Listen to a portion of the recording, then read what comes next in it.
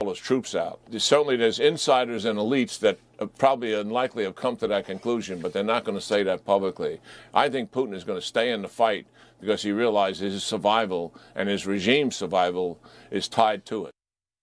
So that's General Jack Keane doing some instant analysis on the fast-developing news over the weekend, but there's nobody better in the country to talk to than who's in our studio right now. If you're smart enough to get Fox Nation, you see the former Secretary of State, the 66th Secretary of State of the United States, Condoleezza Rice.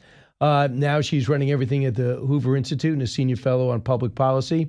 Great to see you. Nice to see you, too. It was so Brian. nice of you to give us some time, and how fortuitous for me that this Russia. What a day. Oh, my, out of everything that you've studied, that was your focus in college and your master's, Soviet Union. Right. And then it fell apart and made it a little bit more challenging.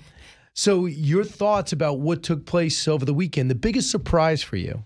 Well, the biggest surprise for me is that if our intelligence agencies knew something was brewing among the Wagner group, and apparently we did, then the Russians must have known, too, that something was brewing. They have moles inside of all of these groups. Why didn't they do something to head it off? Why did it get to the point that you had Prigozhin on social media and on television talking about marching on Moscow? And how bad a war this is, and how there are no Nazis here. Right. Well, that's probably the most damaging thing that he did, is Putin has had this narrative that this is a just and necessary war because of the West and the Nazis in Ukraine and so forth. And Prigozhin, one of his closest allies, just blew that up and said, no, we could have negotiated with our brothers in Ukraine. We didn't have to lose all of these people. And now Putin needs to answer for that, too, because that's been an unspoken view all around Moscow. Putin started this war thinking it would be over in 5 days. It would never touch the lives of people in Moscow. It's touching the lives of people in Moscow big time now. And he hasn't been able to now hold on to this fiction that this was a just war. And don't you think, Madam Secretary, that if Vladimir Putin wanted to show strength and could, he would? We haven't seen him since Saturday morning. He went to St. Petersburg when the attack took place. And then he goes, now today, we're looking at Monday, time zone adjusted, nothing. We just have some statement put out that a couple of countries still recognize Vladimir Putin, a missive of support from China. You've met him. Yeah. How would you characterize what the guy you know from how he's acting? Well, he has always been, or had always been, confident. He wanted to have an air of invincibility. He was the only option for the Russian people. And this is an incredibly weak response. First of all, to make the deal after you've said that this was treason, you were going to have these criminals pay, et cetera, and then you make a deal to let Prigozhin go to Belarus.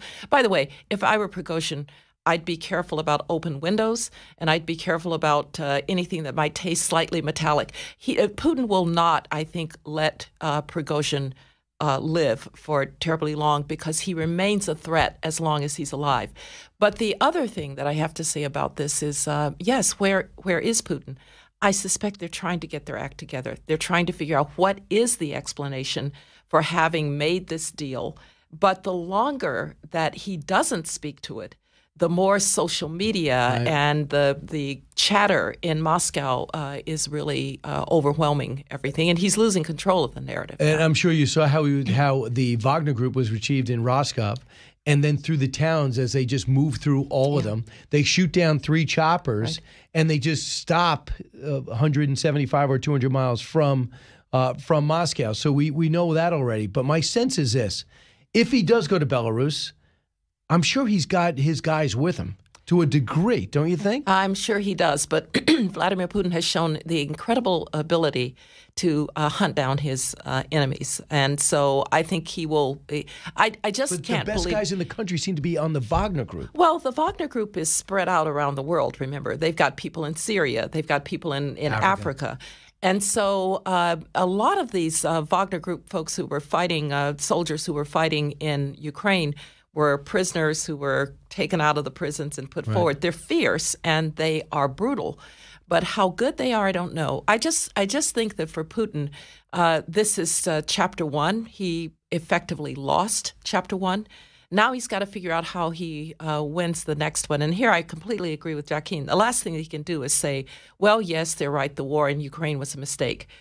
Ukraine war now is the war that could make him Nicholas I. Now, who was Nicholas I? He was the Tsar that lost the Crimean War and started the downward slide of the Russian Empire. And so with all of his history, and he is a history buff, with all of his history in his mind, Brian, he once told me, the only time Russia has been great is when it's been ruled by great men like Peter the Great and Alexander II.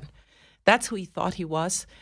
He's in great danger now of just being a failed Tsar, and that's got to worry him. It does. Sometimes I think, he looks back, he was part of the G7, G8.